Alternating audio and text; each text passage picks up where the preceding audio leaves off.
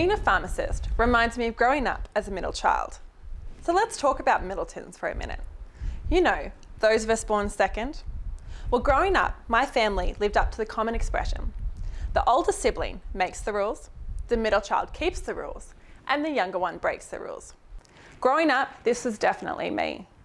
I grew up as the people pleaser, the peacemaker, the quiet achiever. Here are some photos of myself with my older sister and my younger brother. And I'd like to share with you a beloved family anecdote that often gets toted out at parties. So we went camping with some close friends. It was one of those beach campgrounds that had the communal shower blocks.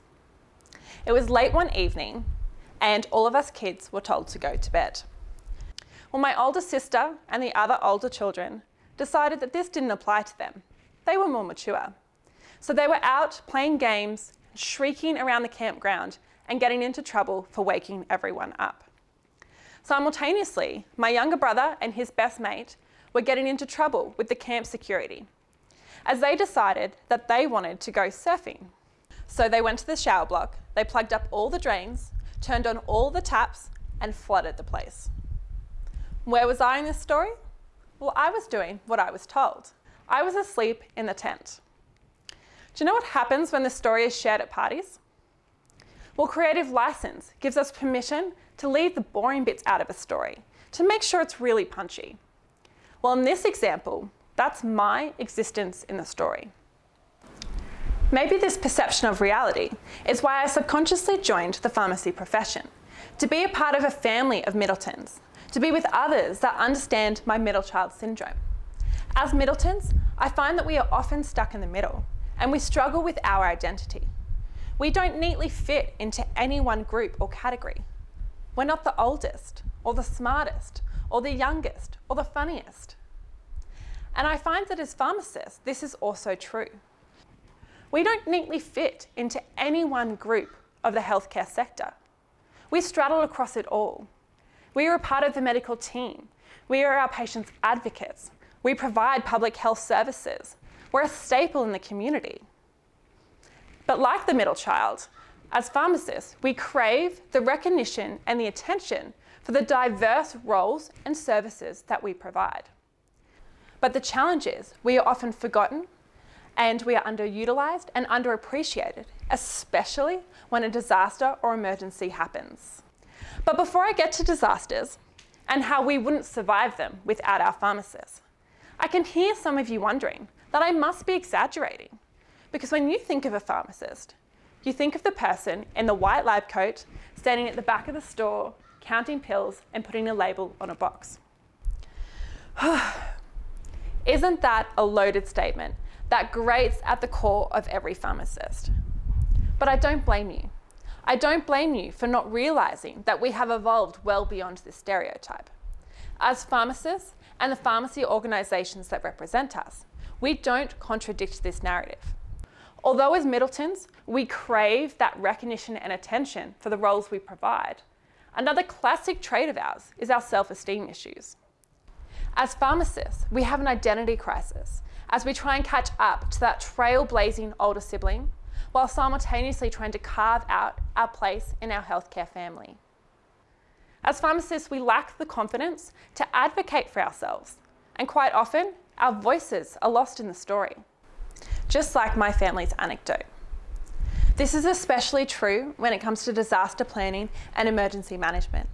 Often pharmacists are forgotten and only thought of after a crisis has struck and we start thinking about the drugs and the logistics of getting them. But this is not the whole story. My colleagues have done much more to help us and our communities when we are in need. So I'm here to tell you the story of the unsung heroes. The story of how we wouldn't survive a disaster without our pharmacists. So I was speaking to a pharmacist and they told me this. They had a patient come to them at some hurricane and the pharmacist looked down at the patient's foot and it just looked horrible. It smelled pretty bad too. The patient came just because they didn't have any more prescriptions. The pharmacist asked the patient, "How did you let your foot get so bad?"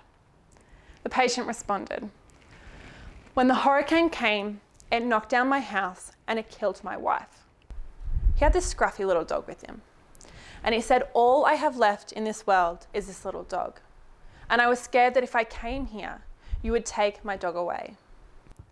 So that's where you as a pharmacist, you started out with a prescription, but you ended up saving somebody's life.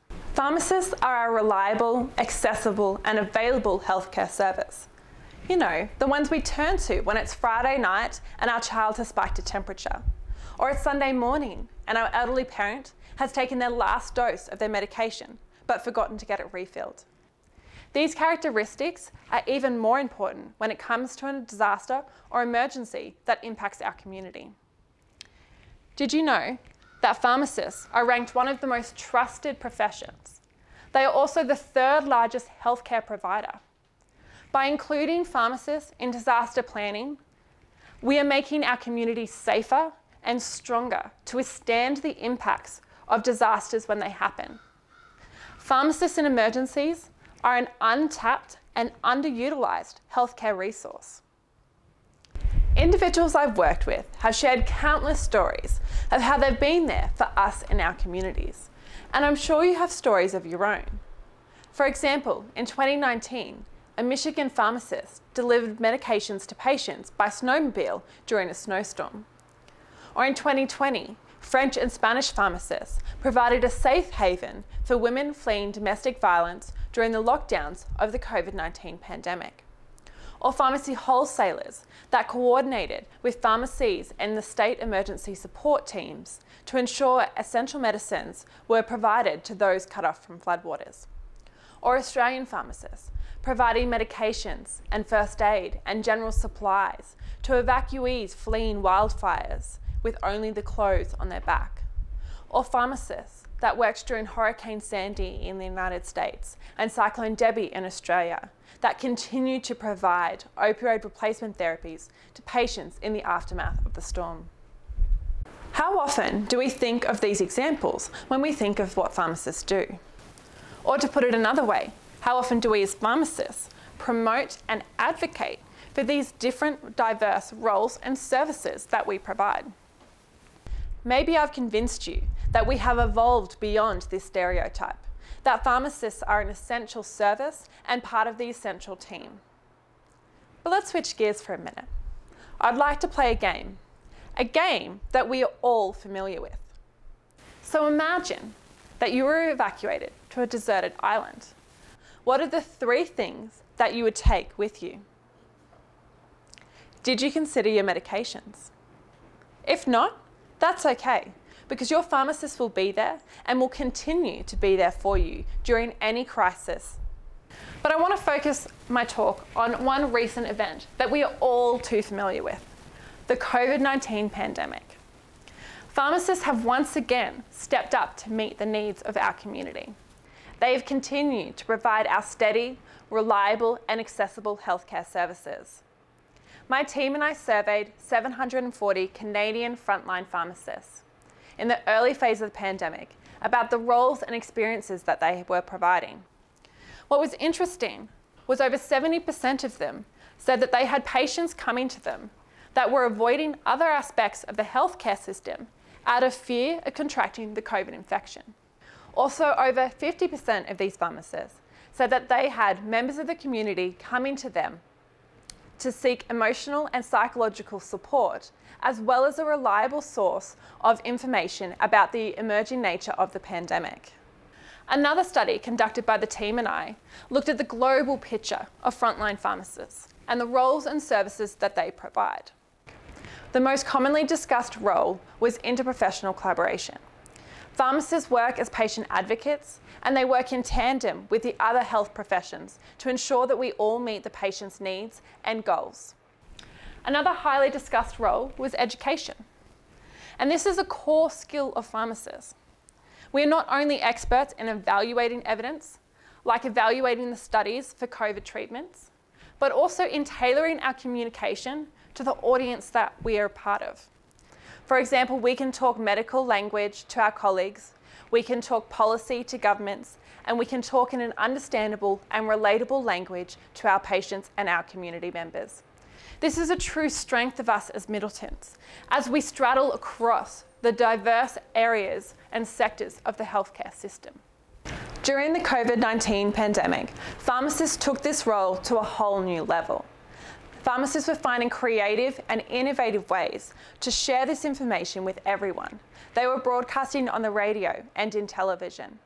Pharmacists have also been providing numerous public healthcare roles, with asymptomatic COVID screening and testing, COVID vaccinations, managing our PPE supplies, and combating misinformation around COVID transmission and treatments. Pharmacists' more established roles have also been highly publicised, with pharmacists compounding hand sanitizer and managing our drug shortages. What I find truly fascinating about the COVID-19 pandemic is the widespread acceptance and recognition of the amazing hard work that our frontline pharmacists have been achieving since day one of this pandemic. Historically, this has not been the case in previous disasters. Pharmacists have not received this recognition. So what makes COVID different? We theorise that the nature of COVID, with its global scale of impact and the prolonged duration of this pandemic, that has required pharmacists to continue to adapt and innovate their roles and services, is acting as a catalyst for pharmacists' identity change. Pharmacists are finally receiving their long-held desire of their middle child, the confirmation that they have an important role to play in public health and emergencies. This is a new era for pharmacy. COVID-19 has acted as a catalyst for the sustained change in how we view our pharmacy profession. The next evolutionary step is for pharmacists to be better integrated into disaster planning and emergency management. As Padgell and colleagues stated, COVID-19 has removed the healthcare pecking order. The healthcare hierarchy has been levelled because everyone was required to wear the same PPE and the same uniforms. We are all equal. We are all a part of the healthcare team. This has opened up the opportunity for us as pharmacists to reimagine who we are and where we fit within the healthcare family. With the impact of COVID dwindling down, why is it important for us to keep talking about this? Well, the importance to effective emergency management is planning. We need to make sure that we test our response and recovery plans, that we build the collaborative relationships with those around us, so we know who in the team is available, what to expect from each other, and what expertise we bring to the table. To not let the last 18 months that we have all endured go to waste, I have a few actions for us to consider. Firstly, as community members, we can continue to rely on our pharmacists to support us during any crisis. Secondly, our governments.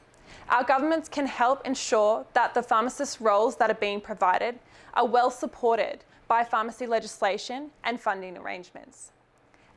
And then lastly, my fellow pharmacists and the pharmacy organisations that represent us. We need to advocate and promote the diverse roles and services that we perform, and highlight how we go above and beyond for our communities when they are in need. So I'm here to say that we can't let this opportunity go to waste. We must honour the lessons that we have learnt during this pandemic. Our pharmacists need to be included in our disaster planning to make our communities safer. Together, we can strengthen our healthcare system and our communities to withstand any disaster or emergency. Our pharmacists can no longer be left out of our stories.